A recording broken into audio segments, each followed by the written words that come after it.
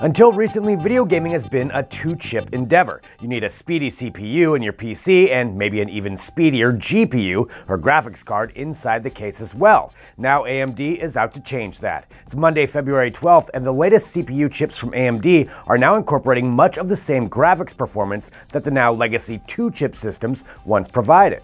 And of course, there's now a new acronym for you to add to your geek vocabulary: APU, or Advanced Processing Unit. DT's head CPU and, I guess, APU torturer Jayce Wagner recently dropped the latest AMD silicon into some slim design gaming rigs and put in some marathon sessions. And all we can say is, how do we get that job?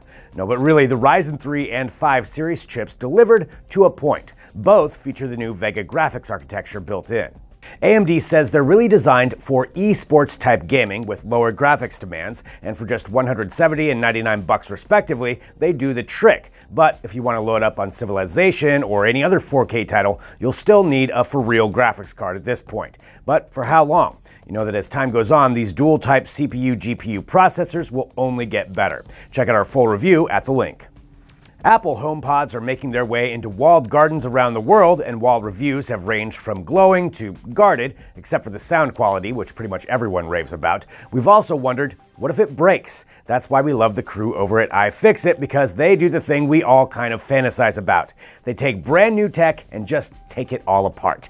And what did they find inside Apple's smart speaker? Plenty, but in order to get to the techie bits inside, they literally had to saw into the speaker, break out the heat guns, and attack it with X-Acto knives. Suffice to say, the HomePod is built tough and built to last. On the negative side, if it does somehow break or stop working, don't plan on fixing it yourself, and do plan on paying Apple close to the purchase price for them to do it. So since you're dropping $350 on it already, you might as well get Apple Care Plus for $39.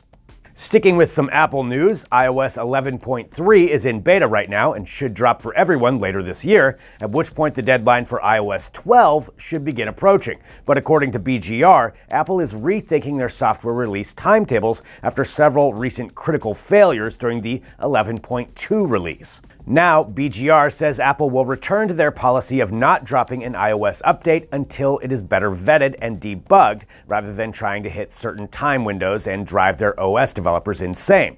As such, iOS 12 will come out when it's good and ready, as it were. But when it does, some cool stuff we all want should be included, like the ability to run iPhone apps on Macs, and emojis for iMessage on Face ID-equipped iPads, and maybe iMacs, and much more AR goodness. BGR says Apple is still planning to update iOS on an annual basis, but the schedule now will be more driven by quality assurance rather than keeping up with the Android Joneses, if you will. Can't say we disagree with that approach. We'll keep you updated on when Apple is planning to update things, and in the meantime, we've got all the rest of the top tech news at digitaltrends.com and more tech fun on our Facebook page and YouTube channel, so check them out. Thanks for watching. We'll see you tomorrow.